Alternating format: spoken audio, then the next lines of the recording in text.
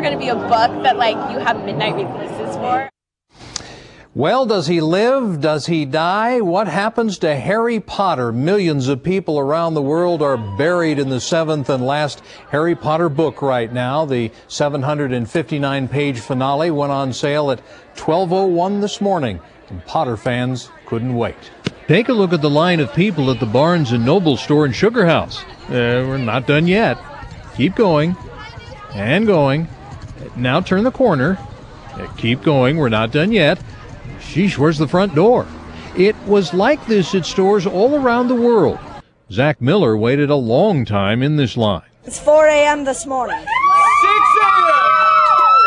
Why? Because Harry Potter phones. And just...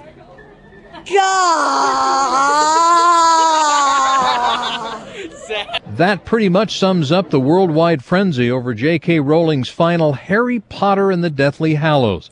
It is one of the world's most anticipated book releases, and already critics are calling it a classic.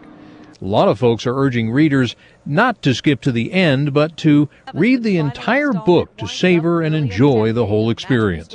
But the anticipation was the fun part. Last night our cameras were at several bookstores where parties were in full swing. Sort of looked like Halloween, with costumes and props and spells being cast.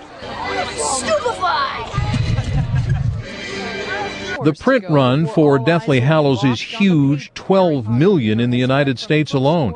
And at store after store around the world, it was the satisfaction of being first that made this night so fun. 5, 4, 3, 2,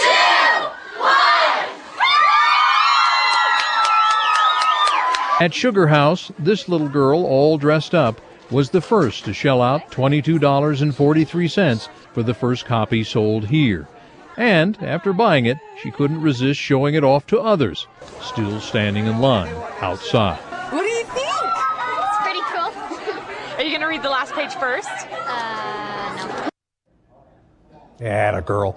Many people didn't want to wait in line, so they pre-ordered the book online instead. As a result, the Postal Service very busy today delivering all those book orders. In fact, letter carriers were expected to deliver 2 million books today in the U.S., which made for some very heavy mail trucks. By the way, a boxed set of all 7 Harry Potter books is expected out in September for about $195. Well, not everyone is feeling so happy about the release of the latest book. Counselors